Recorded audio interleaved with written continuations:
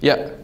So yeah, I wanted to know about the business side. How you built your business and accelerate as fast as possible to get the financial results? Okay, yeah, this is pretty arbitrary, but yeah, let's do it. Yes, I mean, the business pretty much evolved off giving value. It evolved off me giving free content. Same thing that RSD does. Putting these videos out there, these hour-long videos. I didn't do hour-long videos, but I did, you know, just when you build a lot of free content and you develop a strong theme, eventually you'll be able to, you know, create a solid business. I mean, there's so much stuff going on, but when I first started, I was like, how do I make something unique? How do I make something unique that stands out, that's cool? And the way I kind of figured that out is, I was like, you know what? There wasn't really any fitness brand or protocol or anything that really spoke to me. There wasn't something that really spoke to me where I'm like, this is fucking badass. Because I wanted, you know what, I was tired of all this shit around bulking up, getting huge, and, you know, and all this obsessive bodybuilder stuff. I was tired of that nonsense. I want to have the athleticism to, you know, be able to do muscle ups and jump high and have power. You know, I want to be able to live my life and enjoy life, have great meals and whatnot, and have that physique that I thought was cool. Not like some big bodybuilder, not like some marathon runner, but like, you know, Brad Pitt and Troy. I was like, that shit looks cool. I see that looks cool. I see, you know, some bulky dude that's 220, it just looks stupid. So I kind of developed my own little brand around that. And because it was unique, there wasn't a lot of people hitting those points. How to get in crazy shape, enjoying life, training 3 days a week, be able to eat fucking steak and potatoes, having a couple of drinks on the weekend, you know? How do you build that physique that looks really good, like a Hollywood actor? Not just putting on mass, not just putting on 20 pounds, but having that low body fat, you know, that not overdone, but like that balance. And how do you be powerful too and be strong? That was kind of, so I kind of, if you're going to penetrate the market with nothing new to say, then it's useless. You don't want to just be another spin-off. You want to have something new to bring to the table. And the way you do that is you think and see, what do I want to see that's not already out there? That's the best question to ask yourself. What do you want to see that's not already out there? What would be so cool? And you create that shit. And then it doesn't, you know, you don't have to, I wouldn't just create a product and hope people buy it. You have to build this audience, put out free content, and get better and better and better. And then once you put out a lot of free content, people are going to want to buy your shit. Yes? How did you make your first dollar? Oh yeah, I did affiliate stuff. So I did some YouTube videos and some articles, and I was promoting a product by my friend Rusty Moore. And I just said, hey, this is the program I'm using. I was using it at the time. It's giving me really good results. And I just gave a lot of articles and videos on different topics. And then someone went through the link and bought it, and I made $33. And I was like, yes. I was so excited when I made that first sale, because it just pretty much meant that if I can make one sale, I can make 1,000 sales. If I can get one person to buy, now I'm consistent and I keep going, I can sell 1,000, I can sell 10,000. So people get so focused on getting to 6 figures in 3 months. It's like, it's gonna take time. It's like, love that process. You know, make those small little incremental, yeah. So how are you driving traffic to your YouTube channel or your website or whatever? Yeah. It's kind of a big thing, right? I mean, you can have the best product in the world, and you know, obviously you have your affiliate link up there, but people aren't seeing it, you know, that you're not making any money. So, you know, and advertising can be very expensive at the same time. Mm-hmm. Yeah, I mean, first 5 years I didn't know advertising. I just hustled, you know?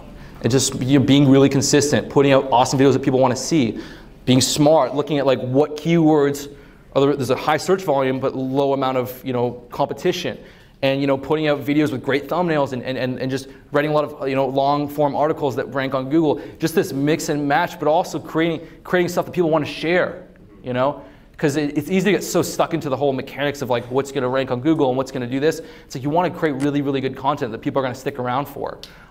There's no magic answer, you know, just being consistent, putting shit out, and for the first while, probably no one's going to care, but you got to be consistent with it. Yeah, I mean, the article stuff's been out for a while. I mean, many years people have been taking advantage of that. There's like software that pretty much creates articles for you based on content just scrapes from the webs and you know, kind of just spins words together and gives you new content. But you know, Google's actually downranking all that stuff now. Right. Yeah. You gotta. It hurts you more than you know, helping. But back in the day, you know, 10 years ago, it was good. But YouTube, I think, you know, ranks. But I think that's one of the issues right there is kind of just like creating bullshit articles to kind of rank. It's like you want to create really good, high, valuable content that people want to see. Don't just kind of just pump out crap articles to get traffic. Like keep it the valuable stuff. Do any advertising, like Facebook advertising? Yeah. Austin over there is my Facebook ad dude. He's killing it with some crazy art. I shouldn't talk. He's shit. I don't want anyone to steal him. He's crap. Fucking horrible. Down tons of money. All right, that was a short little clip from the speech I did. Hopefully it gave you a couple little tips on how I built this business. The really, really main takeaway is thinking like really hard and just figuring out, what do you want to see? What do you want that's not already out there that you're passionate about, and putting it out there and working on it and hustling and thinking about ways to grow and just pushing in. I got more advice coming really soon, but that's kind of what kind of was the catalyst to building this brand, which now does, you know, well over 7 figures a year in sales. And the best part is I didn't have to do stuff I didn't want to do. You know, what was most important to me was having integrity. It was being honest. It was creating programs that I truly believed in. I don't believe in supplements. I think supplements aren't that effective, and I think they're not worth the money, so I don't sell any supplements. I can make a lot more money selling supplements because you're gonna be able to buy it month to month, or I make a lot more money doing a membership site with like new bullshit workouts every month. But my thing is really teaching people how to fish, explaining the programs, giving them like several months of workouts they can do, showing them, you know, how to do everything, providing Facebook groups and forums, and I actually hire some coaches that just answer those questions in these forums and Facebook groups, just giving tons of value. And I charge like $40 for a program just once. I don't do any membership stuff, and so I was able to build a very successful business, which has created quite a few jobs, and make a lot of money really helping people and being honest and sharing as much value as possible, which I think is amazing. I would much rather take less money and feel powerful and honest and good for what I'm doing.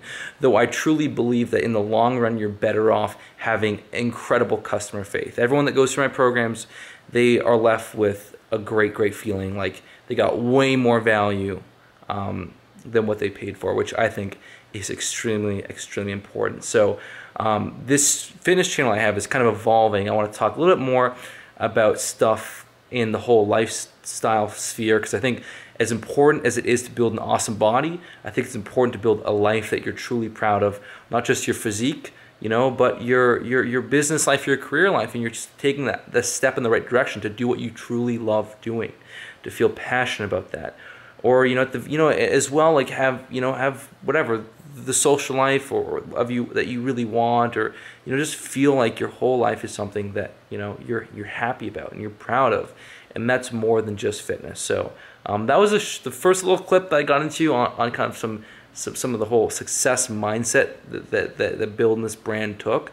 We're gonna go way more heavy into the later videos from this speech, getting some really cool stuff. And actually, what I want to do soon is I'm going to travel to some cool cities, probably starting in Toronto, and I want to, you know, do some high-level Kinobody meetups with just a select few people, like maybe just like 10 people max. You know, go to a coffee shop, go talk there, go do some training, and then go get an awesome meal and some cocktails and discuss how to really create your own dream reality, your own dream business, and what it took to build Kinobody. But anyways, for now, just let me know if you enjoyed the video. Hit the like button, and I don't mean to like throw out numbers or try and impress you or this and that. I just more so just want to show you what's possible. That, you know, you can, you know, actually build something awesome, because I did this. No one thought I was going to do this. So take action. You know, think about really what you want, and my best tips are going to come in one of the later videos. So stay tuned on that. And again, I said this before, it's not just about hitting some number, it's about waking up every day to feel like you're doing the stuff you fucking want to do. Like you're living the dream, like you're helping people and creating value. And I don't understand all these people that have businesses that are shady or kind of rip people off or deceive people into signing up for something that's more expensive than what they thought. I don't understand that, because I believe in having a good taste in the mouth, whatever, so to speak. That's just the way I live my life. I want everyone out there to feel good about what they did, and guess what? They do. It's incredible. If you're part of my program, you'll see just thousands of members in these forums and Facebook groups just sharing awesome, positive results and experiences, and just being totally blessed. It's so powerful what handling your fitness can do to you. You know, as I said in other videos, for me, conquering my fitness goals is what gave me the confidence to live the life that I wanted. It gave me the confidence and feeling like I can achieve something to go after some business goals, to go after getting out of my box. I used to be really shy. I used to be kind of scared to talk to people. I was comfortable with, like, you know, my family and like close friends, but being around other people, I'd get really nervous and anxious. People don't know that about me. I just did a fucking speech in front of like 80 people.